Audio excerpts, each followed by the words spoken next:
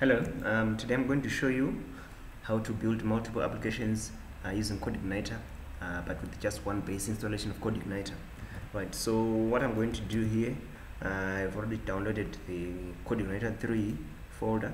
So basically, this is the item here, as you can see, Codeigniter 3. Here with the application folder, session, system, user guide, and so on, in the index file. So the very first thing you need to do is to, let's say for example, as an example, you have two applications, but they need to use like maybe the same Codeigniter installation. So we know that everything here that Codeigniter works on is in the system folder. So but here, let's say maybe as an example, you have a website and it also has an admin panel.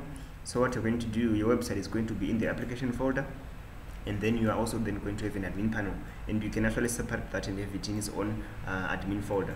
So the first thing that we're going to do is just duplicate this folder, just copy and paste it here, and then rename it to admin so that it becomes our admin folder. Right, so we now have two applications, the application folder. Okay, for simplicity, let's just change this one. Let's call it site, so that we know that this is our front-end website, and then this is our admin panel.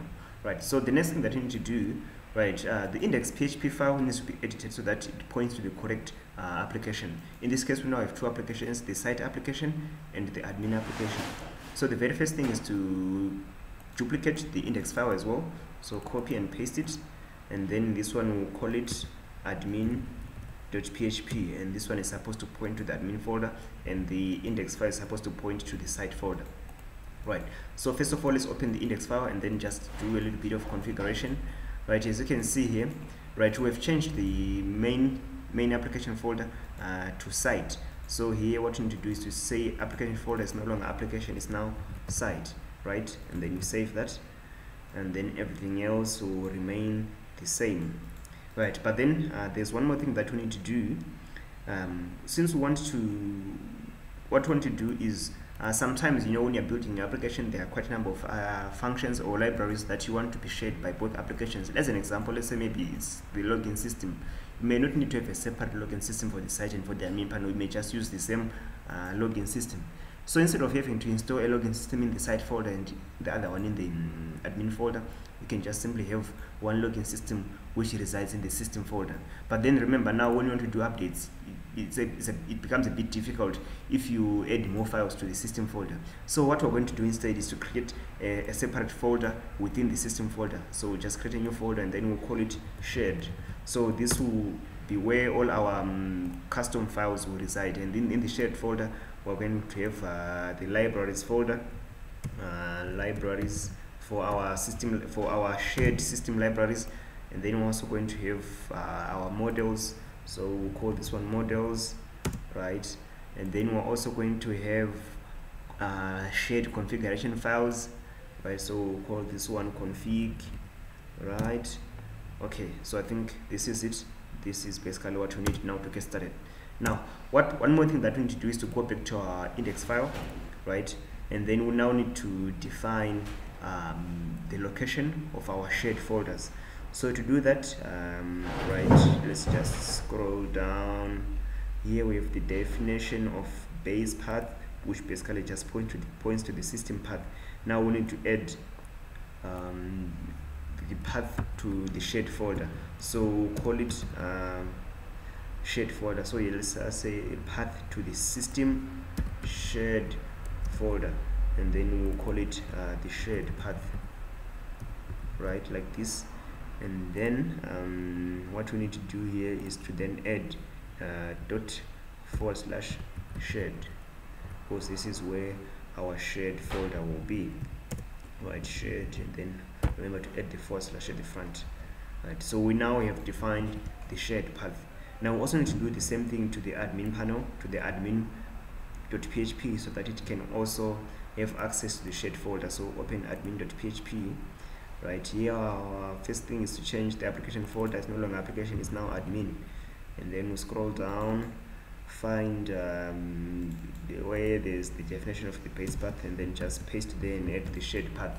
So now both the index.php and the admin.php have access to the shared path. So the next thing right here, what we need to do is to tell Codeigniter to also check the shared folder, you know, for library. Like for example, when you load a library, you also want it to check in the libraries folder, in the models folder, and in the configuration folder, right? So what we're going to do, let's go to the system call and then open loader.php. So basically what we want to do, we don't want to mess up with this file. So what we're going to do is to go into each individual application that we've created. We're going to create a custom loader function, but in this case we're only interested in these variables, right?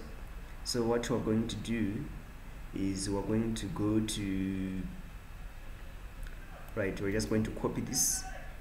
Okay, just copy this. Okay, let's just copy everything. Control. Okay, what we can just do, let's just do this. Control Shift Save. So we're saving it as a new file, and then we'll go back to Codeigniter, to our base directory, to home directory, and then go to the site first of all, and then we go to call, right? Then loader will now save it as my loader.php, right? And then inside you change its name. Instead of CI loader, it's now my loader, right? So what's next? The next thing is to then just delete everything else except the definition of the variables, because that's what we need to overwrite. So we just then delete Control Shift End, and then you delete everything in there so that we're only left with the variables.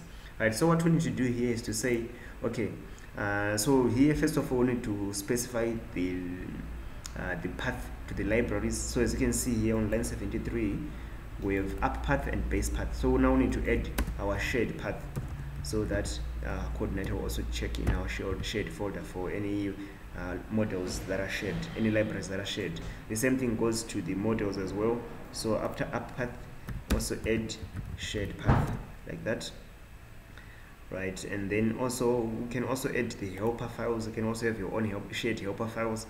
These ones you can just also add here, shared path. So what means we need to create,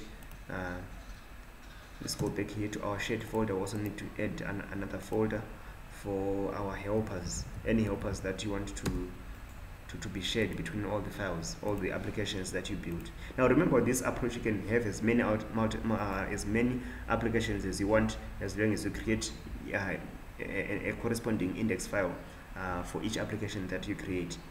Right, so this is it. So we now have up path. So okay, so now we have the up path and the shared path, right? Then, so that's it. So that's for the loader. But now, as you can see here, we've only specified the shared path for the libraries, the models, and the helpers. How about the configurations? Now what you need to do is to open the go to core again, and then find the config file. Right, where is it? There it is. Open the config file. Right, what we're going to do here, as you can see here in the configuration file, there's this setting as well, which specifies where to search for configuration files. In this case, it only says search from the up path, but we also want to add the base path. So we're going to do what we did with the loader. So Control Shift Save As, and then go to our base directory, go to site, and then we go to core again, and then save the config file as my config. Remember, capital letter my_config, and then you save, and then also then here we just delete also everything except the variable definitions, right? So Control Shift End, and then just remember to delete the last brace there, and there we go. So here after up path, we then add shared path. So basically we are also now able to load configuration files which are stored in the shared folder, right? So basically we have managed to specify configurations for, we've managed to configure our Codeigniter application to load shared resources from the shared folder. Now what we've done here, basically you can now add your own configuration files in the config folder. You can add your helpers in the helpers folder, your libraries in your own models. So let's just keep it short and see if it's working correctly. So just come here and then refresh. Right, so you can see cannot declare the class, okay, because we didn't change the name there for my config. It's now supposed to be my config instead of CI config, right? And then just refresh there. right, so what we need to do here is to say we need to add the, because remember we're overwriting a class. What we need to do is to add the extends. So here my loader extends ci loader, like that. Same thing goes for the configuration file. It has to extends ci config, like this, right? And then you save, and then if we go back here, our application should work now. As you can see, now our application is working, right? So basically we're just going to do a test and see if our configurations are being loaded. Okay, so as an example here, these are the configuration files that are already there. So we're going to create a new configuration file and then save it in our shared config folder. So let's call it, maybe, okay, let's create an empty file and let's call it general.config. okay, .php, not config, right? General.php, right? Remember to always add this line of code so that we are sure that it's being loaded correctly. So there we go, right? So the format for adding configuration files is the same. So it's just use the config array. So in this case, let's just call it test config, and then we're going to give it a value and say this is a test configuration which is shared by all applications, right? And then we just save that. Now what we need to do is to open our site config file, auto load. Let's go to auto load, and then let's just auto load our configuration file. So under config here, let's just auto load the general configuration file, like that. Save, then go to our application, refresh, right? So the page is loading, which means that it's good. Then just check our configuration variables and see if the config file that you added is there. Test config, this is a test configuration which is shared by all applications. Voila! So now we've been able to load a shared resource. So this is the site, so we should also be able to do the same thing with the admin panel. Alright, so let's just go back a little bit. Let's go to our admin.php file. Right, if you can check here, we specified that our application folder is the admin folder. So what we need to do first of all is to configure this application so that it works well with the admin folder. So we need to go into its configuration and open the config file. Right, so the first thing that you need to do is to tell it where the index file which is supposed to work with. Instead of index.php, it's one supposed to work with admin.php. So change that. Right, so now let's just go and test that out and see if it's working. So let's go to admin here .php. Right, voila, it's working as well. Right, so we now have two applications which are both using the same the same base installation of Codeigniter. But then the next thing that we want to do now, so let's just open the autoload file so that we can see if it's able to add the general configuration file. Right, so we just scroll down to autoload config and then add general.